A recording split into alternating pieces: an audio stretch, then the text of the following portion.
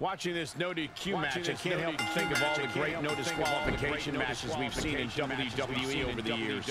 No doubt, Michael. Triple H versus Brock Lesnar in 2013. The Rock versus Mankind in 1999. Both classics. But the all-time best has got to be Undertaker versus Shawn Michaels at WrestleMania 26. I hate to disagree with you, Corey, but Stone Cold Steve Austin against The Rock at WrestleMania 17 was the greatest no disqualification match of all time. In fact, it might even be the greatest match in WWE history. Let's just agree that all of those matches are great, and I'd argue this one could live up to that same hype, guys. What a lethal combination there. Absolutely no telling what's underneath the ring tonight.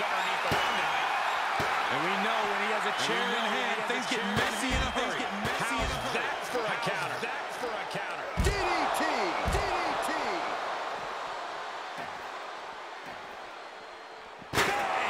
Showing a lot of fury with these attacks. Just producing an onslaught. Up to the body with the chair.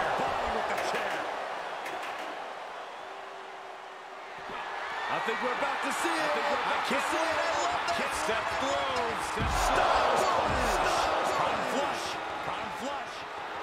This crowd is truly unworthy of his incredible magnificence.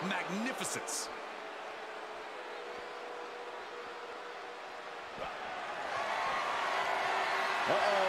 Here it is.